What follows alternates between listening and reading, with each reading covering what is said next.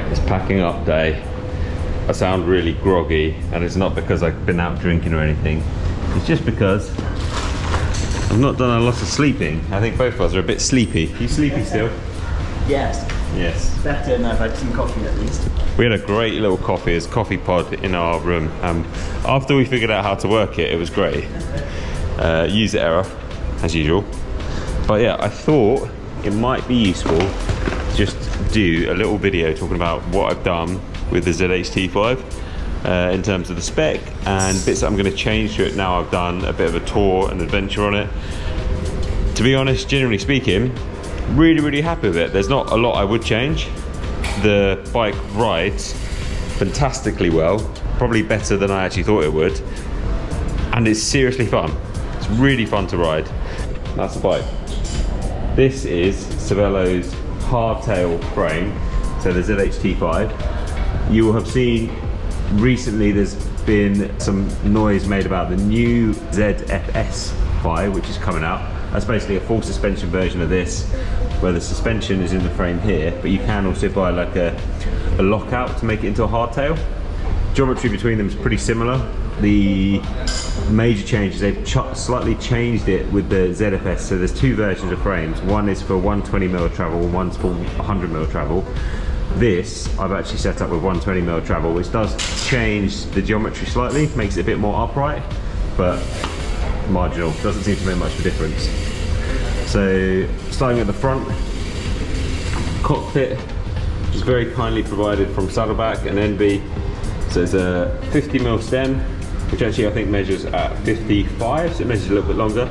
And these are their gravel handlebars, which are like 34s or 36s on the top, I can't remember, but then like 54 on the drops. So noticeable flare, really comfortable to ride.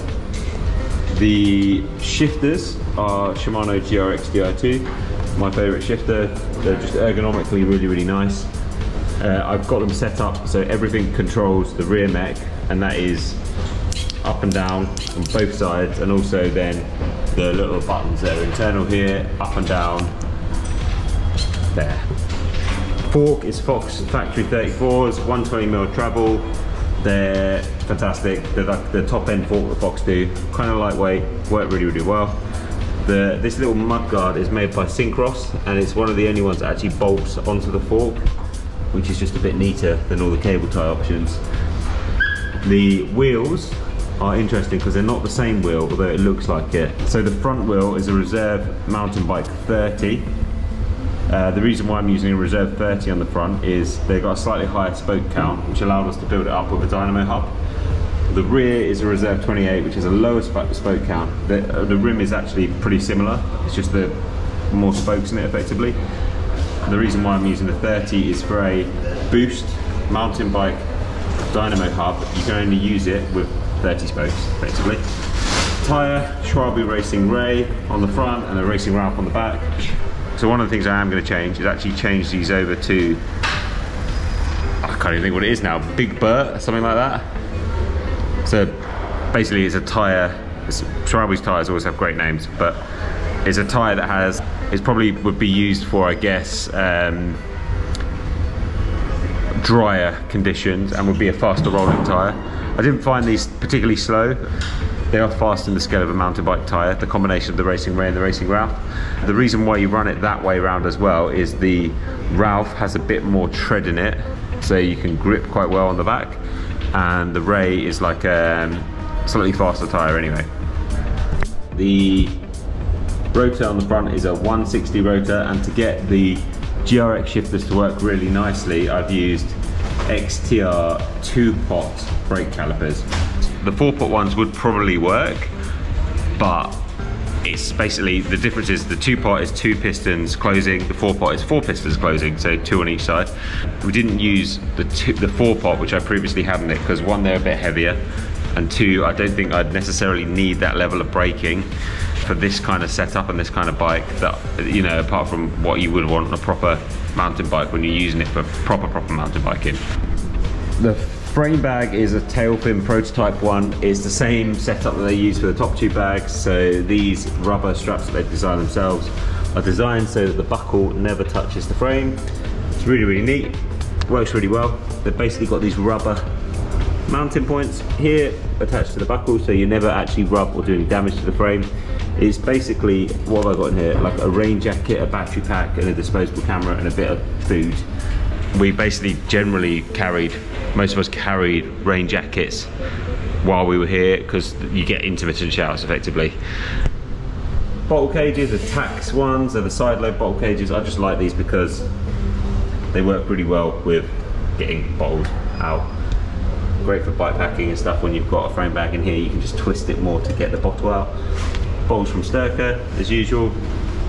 Seat post is MB's inline 30.9 seat post, which is basically the diameter, slightly wider than most road bikes, but it's an inline seat post, currently with a Pro Stealth off-road saddle on. On this side, I've got a little Schwalbe pump, SOS pump, and there would be a dyno plug, but because I'm about to start packing it up, I put it in there. We'll put it back now. So in there is a dyno plug, which is basically just easy to get to in the situation that I need to effectively pump up or stab the tyre to be able to, you know, fix a puncture. Crank, XTR crank, Garmin Rally mountain bike pedals. These are fantastic. I've been so impressed with them. The one thing to say is, if you are thinking about going for these pedals, is that the stack height is very high. So you need to just accommodate that into your fit, which might mean your saddle height is slightly higher, just because of the fact that the stack height is so high. Now, one of the things I do want to change on this is this currently has a 32 tooth chainring on the front, which is fine for mountain biking, but I would say it's probably a bit too spinny for this. I was finding that I was basically riding in the bottom of the block on the cassette for most of the ride. So I'm thinking about changing this maybe to 34 and then changing the cassette to like 46, and hopefully that'll mean I'll be a bit more in the middle of the block, not so much down the bottom of the block. Morning. Then, so at the rear I've got a Garbrook 50 tooth cassette with an XTR Di2 rear mech. This took a lot of bodging to try and make work. It's not great, but it does the job. Hence I want to go to the 46. I've basically got an 1146 with an XTR rear mech on my Cervélo Aspero, and I'm literally going to swap that straight over and put it on here. The reason for this setup was to try and see if it'll work. I used this 50 tooth cassette at Badlands last year. The shifting's okay. It's not as crisp or as good as Shimano's own setup, but it works. So it's okay. I'm just not convinced it is perfect. As a rear Schwalbe Racing Ralph on the back with a reserve 28 on the, with a reserve 28. The rear hub is just a DT Swiss hub on there. I think it's a 250, 350. And then, as always, Attacus saddle roll. So basically, the bits I want to change: saddle. I want to put it to a Gebiomized saddle, which I've now done all the pressure mapping on, and that works really, really well for me. Pretty easy swap out. Cassette, move to 11 to 46 with the XTR Di2 rear mech, and then probably put a 34 chainring on the front. Crank length is 170, which works absolutely fine with me. Saddle height is all good. In terms of the front end and the stem length and everything, what we did is, I was very lucky to be able to speak to one of Cervélo's engineer, and he effectively overlaid my road bike fit to this to be able to kind of go. He overlaid my road bike fit and this one together so we could work out the geometry to try and make it feel as close as possible to it. I think I've covered everything. Oh, the reason why I have a dynamo hub is because this is an adventure bike, and I'm a big believer that dynamos are great. Lastly, the frame is wrapped by Ride Wrap, so you can see these kind of little join points now a bit more because it's got a bit dirty, but all this sort of stuff is it's just there to protect the frame even more. The forks also are wrapped by Ride Wrap, and once it's all clean, you can't really see it there again. So, gonna go home, give it a proper clean, and it will look good as new. Have I missed anything, Ollie? Do you think? That seems pretty comprehensive. Not that I was concentrating massively, but I reckon that's pretty comprehensive.